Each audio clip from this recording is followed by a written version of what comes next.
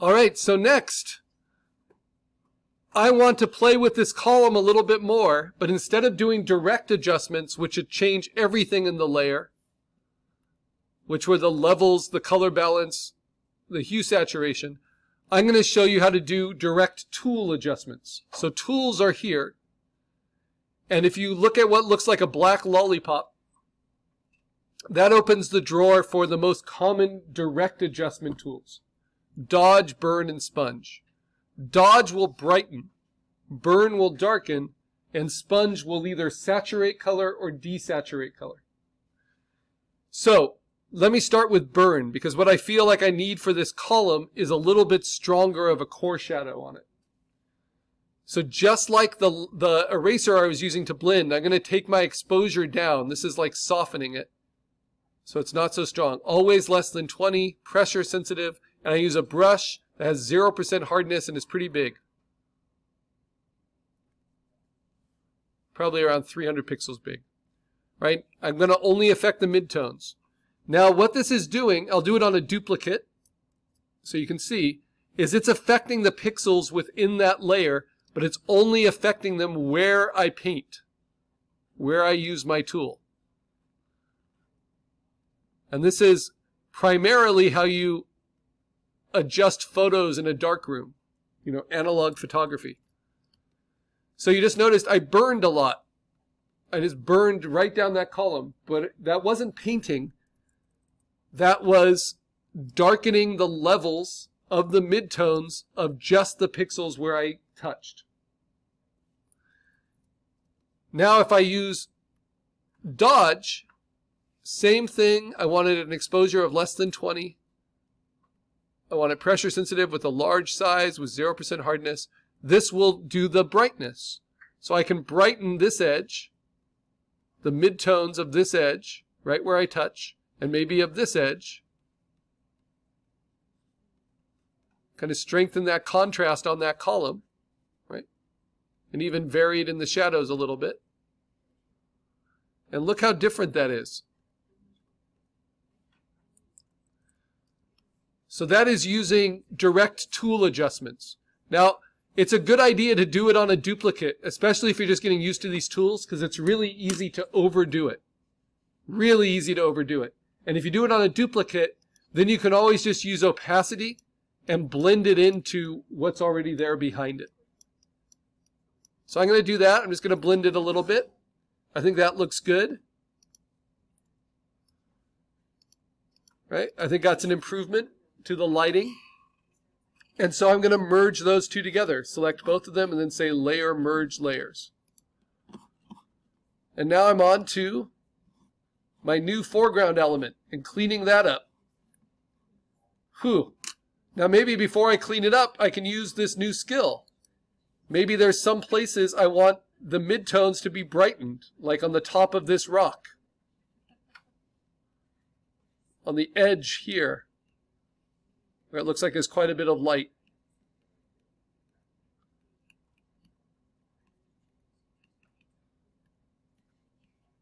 And then maybe there's areas I want to darken the shadows, so I can use the burn tool. Same thing. It will remember my settings, so I can burn in the shadows.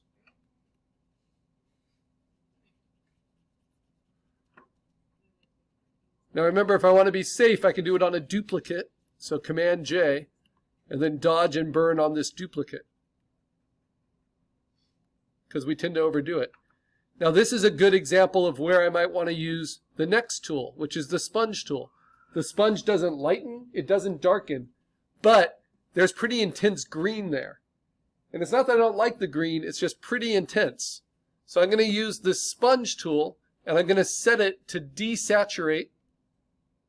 And I'm going to set it at a flow of less than 20. And I'm going to use a large brush, 0% hardness, just like the eraser, just like dodge and burn. And you're going to see it starts to take the color down just a little bit. It takes the saturation, the intensity away from the color, just like hue saturation would do for the entirety of the piece. And if I set it to saturate, it will bring that saturation back. So if I want this purple to be stronger, I can get it there. I'm not painting anything, I'm just bringing out what's already in those pixels. Which is why when you're doing color adjustments, you don't want to let your pixels go to solid black or solid white, because then you don't get this option. So that was my duplicate. I kind of like this on top. Maybe I'll burn it a little bit more. I can also burn the highlights, right, if they're just too strong. Kind of burn those down a little bit. Right. I want it to look wet and shiny, but I don't want it to be distracting. All right, now I can merge those layers together. I can decide if I want to blend the opacity or not. And now I think I'm pretty good. So I'm going to select them both, merge them together, and now I can cut it out. Now instead of trying to softly blend this with my eraser, right, at 100% opacity, I could start that way,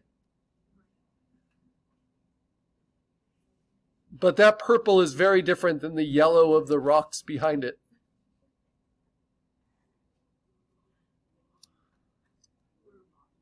So instead, I'm just going to use my lasso,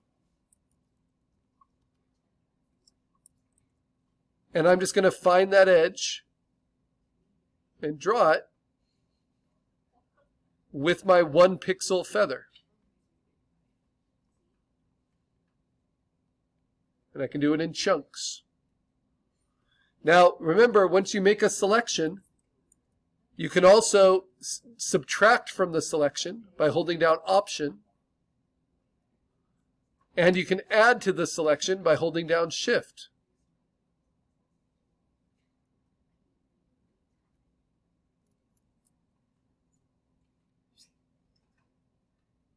But I mostly need to subtract.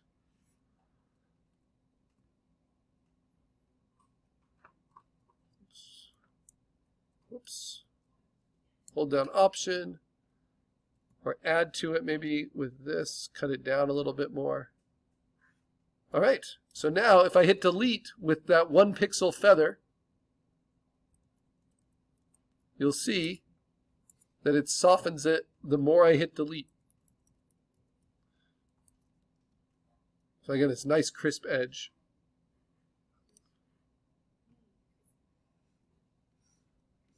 And then I just want to extend that down.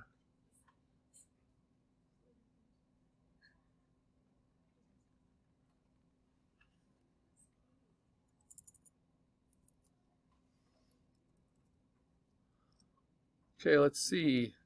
Now that's going to get covered up.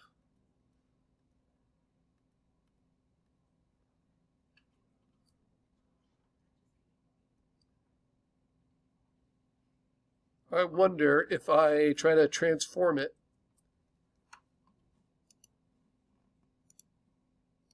if I can push a little bit away from this edge, and if maybe that could be something I blend in with the rock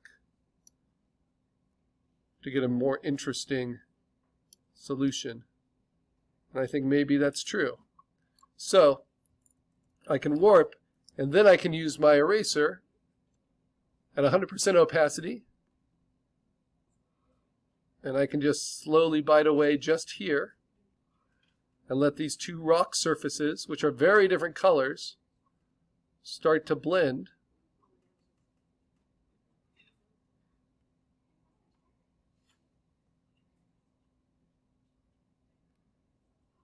And then I go to a lower opacity, and I just blend it a little bit more, so that these rock textures start to meld together.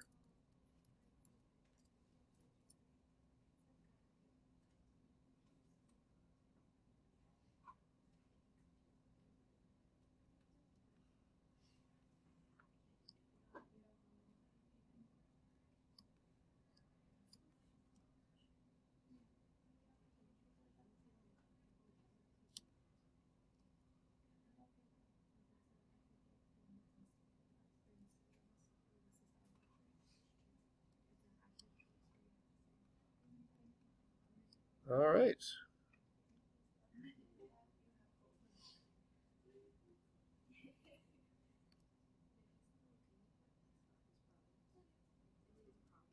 So some powerful tools here for making things match.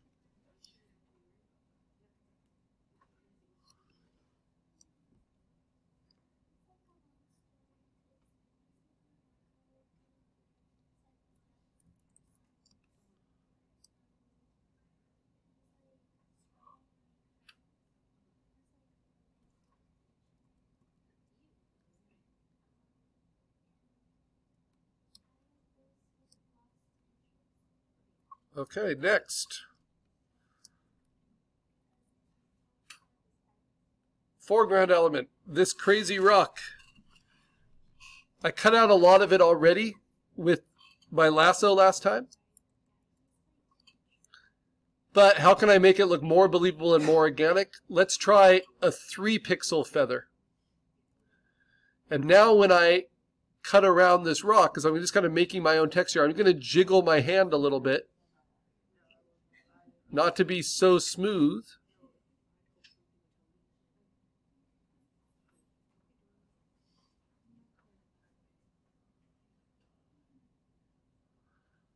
And then when I delete, it's going to soften it as I go, but I need to be in the right layer. Remember, you can only delete from the layers you're affecting. So that looks a lot better, just that edge. So I'm going to continue that with my little shaky arm technique.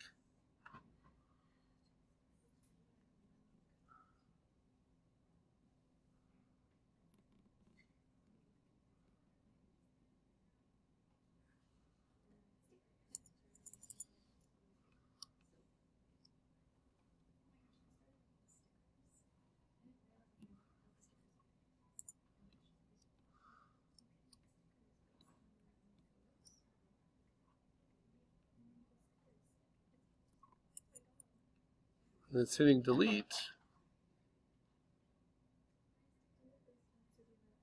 Finding the shape I want to keep.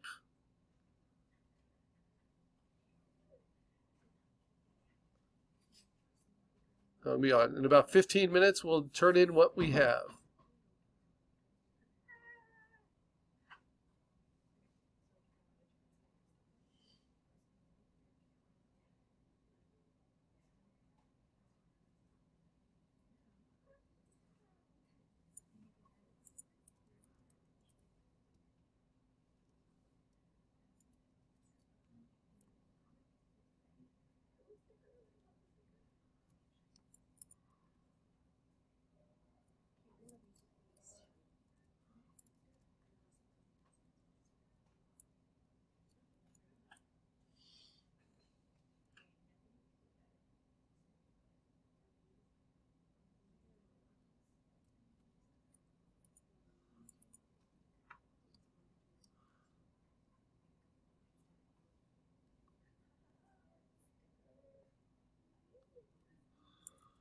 Okay. So now I've kind of cut out that rock. Let's cut this one out. And this is very different. So we're going to use another tool adjustment. You see how super sharp this is and how super blurry this is. So I'm going to do another kind of jagged cutout with my 3-pixel feather. Just right along the edge of this rock column. You can do it in chunks. Whoops, got to be on the right layer. You can always do Command Z or go back in your history. Come on.